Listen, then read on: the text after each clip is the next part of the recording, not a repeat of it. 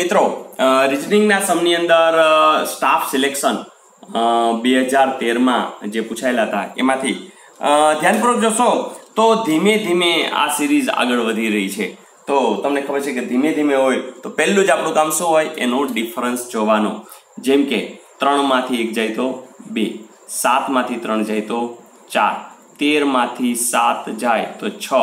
બીજી રીતે એમ વિચારે 1 ને 2 3, 3 ને 4 7, 7 ને 6 13, તો 13 ને 8 કરવો જોઈએ, યસ 21, 21 માં 10 ઉમેરવો જોઈએ, યસ 31, 31 માં 12 ઉમેરવો જોઈએ તો 43. તો હવે કેટલા ઉમેરવા જોઈએ? 14, કારણ કે 2 4 6 8 10 12 14 ને ચાલો 4 ને 3 7, 4 ને 1 5, જોજો 57 છે, જરૂર છે.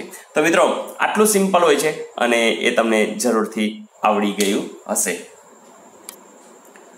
ને મિત્રો બીજો સમ છે એની અંદર પણ સિરીઝ છે જેમાં ABCD છે અને તમને ખબર જ છે કે ABCD માં કાંઈ ન હોય, ખાલી એનો ક્રમ જોવાનો હોય.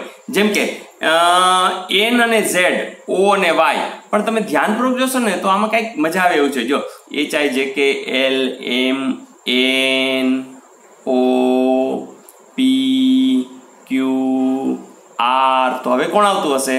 Yes S. જુઓ જ, હા, અરે કોઈ બીજું છે જ નહીં. That's good. તો તમે અત્યારથી જ તમે કહી શકો SU. બીજી મિત્રો આ કહો કે સહેલું એ કહેવાય કે તમને આવા ઝાઝા બધા આપે, એને તો આમાં 5 આપ્યા, ઘણું કે 3 આપીને મૂકી દઈએ તો તમારે થોડું ઝાઝું વિચારવું પડે.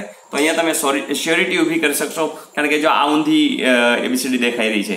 જોજો O P Q R S T U V W X Y Z, એટલે કે તમે શ્યોર થઈ ગયા છો આનો જવાબ શું આવશે?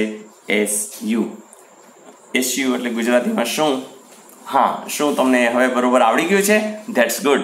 જી હા, તમારો જવાબ મને સંભળાઈ રહ્યો છે, કોમેન્ટ્સ દ્વારા પણ સંભળાઈ રહ્યો છે અને તમારી જે મજાથી જવાબ આપી રહ્યા છો એ પણ મને સંભળાઈ રહ્યું છે.